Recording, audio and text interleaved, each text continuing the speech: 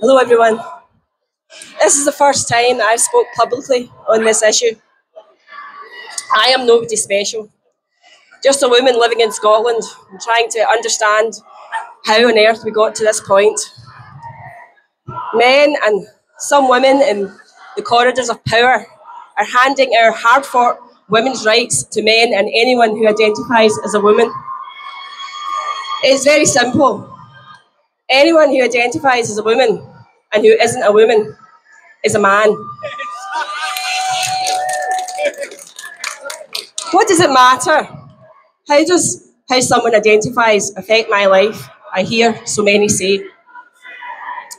Well, let's start with the elderly.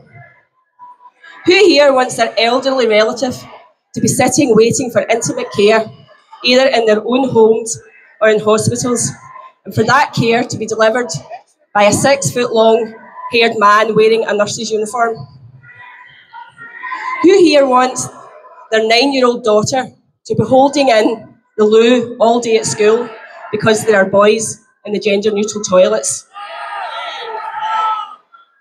Who wants their daughter, who enjoys playing football, to be endangering her physical safety by sharing the pitch with a great big bloke with hands, feet and legs twice the size and strength of hers?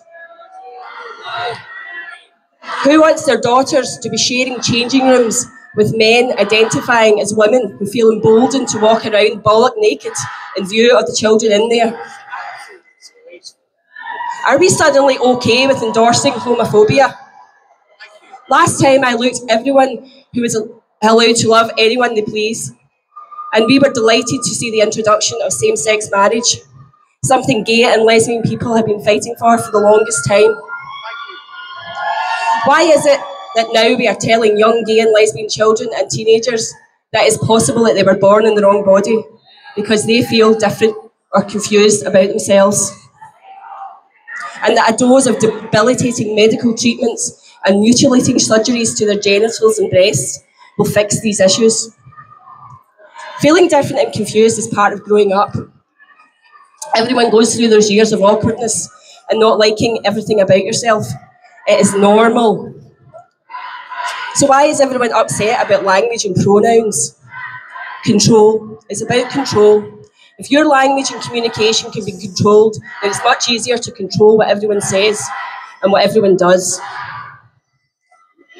This directly affects safeguarding of women and children. We all know bad men exist. There are plenty of good men, but we know bad men are around us every day. This is why we have protections in the first place. It seems at times people forget this. Now, if we've convinced everyone to call men she and literally believe they are women because they say so, what happens to those protections? Who wants their daughter, sister, mother to be in a single-sex space with potentially any man in Scotland because he claims to be a woman? Then we have the situation in prisons, where a man who often chooses to self-ID after he has committed serious sex crimes because he knows he will be put in prison with women. These women are often affected by serious PTSD from past experiences with men. It is cruel. This government has entirely lost the plot. They are no friends of Scottish women, and they are no friends of Scottish children. They are riding on the coattails of the popularity of independence, and yet seem more determined than ever to push through insane policies affecting women in Scottish prisons, what defines a woman, and of course the nonsensical reform of the GRA in terms of self-ID. Most recently, they've been highlighted handing money to the porn industry, where women are hideously treated and exploited. What's next? Women's rights are human rights.